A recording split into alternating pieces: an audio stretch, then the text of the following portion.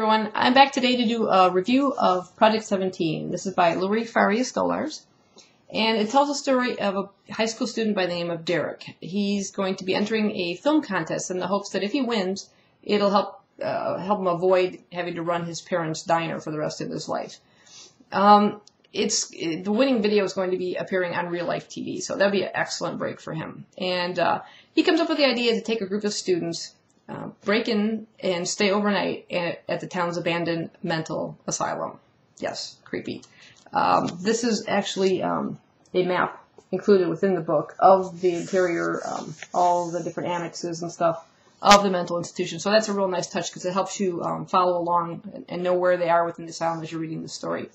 So he sets about trying to gather this group together, and he starts out with his really good friend Chet. Now, for Chet, any excuse to get out of his house and away from his alcoholic father is all good, so he's on board right away. We have another character by the name of Mimi. She's sort of like a goth girl. She actually has ulterior motives for wanting to join the group, and you find that out as you read the story. Our next two characters are Greta and Tony. They are part of the drama club and kind of aspiring actors, and they see this as a possible big break. Maybe they'll get a chance to get some television exposure and become famous. So, yeah, they're definitely in on it. And our last character is a young girl by the name of Lisa.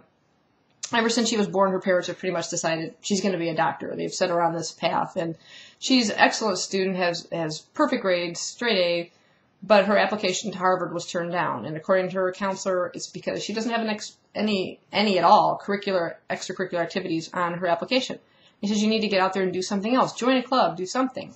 But it's kind of getting late in the year, and her first instinct is possibly drama club.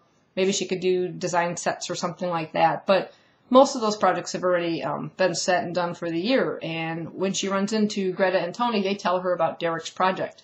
And she decides that that's maybe her only choice. So she goes ahead and decides to join the group. So we have our 6 characters, Derek, Chet, Mimi, Greta, Tony, and Lisa. And I really like the character development. They're all quite likable, with the possible exception of Greta. She's a little bit too into herself, worried too much about like getting maximum screen time within this film, so she gets the best exposure and everything like that. But you still end up caring about the individual characters.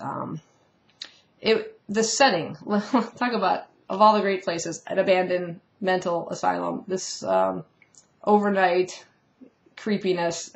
There's obviously no power there, so the only lights they have are flashlights or headlamps that they carry with them. This place is believed to be the birthplace of the lobotomy. It's believed to be haunted. There are patient files and possessions strewn all over the place. There's apparently unmarked graves in the surrounding grounds. Definitely creepy, kind of falling apart. And it's great because it's like perfect timing, because right now I'm watching season 2 of Bedlam on BBC America, and it's about an abandoned mental institution. It's not being torn down like the one is in this book, but it's being turned into luxury apartments, and they have a lot of flashbacks to events that took place in the hospital, which were quite gruesome and gory, and they did experiments, and that's kind of what you get the impression took place in this locale within the book. So it put a really good visual image on top of what the author does with the description in the book herself. This is more of a psychological horror. It's not your typical slash and gore fest, which is not usually the type I care for anyway. In this case, the author plays upon your irrational fears of things that are going bump in the night, your fear of darkness, something moving out of the corner of your eye, a little creep factor that something's behind you and about to grab you, that kind of feeling. And it builds throughout the book from the very first pages when he's thinking about filming on this location to the very end. Just the right perfect setting. And I like the way the author shifts points of view between all 6 characters. So at the beginning of each chapter, she'll start with that person's name, so you know who's speaking or whose thoughts you're listening in on. But the characters are so well developed, you almost don't even need that. I knew kind of right away who I was paying attention to, and I just really liked the writing style, the pacing of it. The setting was perfect. It just had the right amount of creepy chill factor for it. So I definitely recommend it. If you get a chance, you're looking for something, again, not slash and gore like a Nightmare on Elm Street type thing. A little bit more of the psychological chills. Definitely worth picking up. So thanks for watching. Hope you enjoy.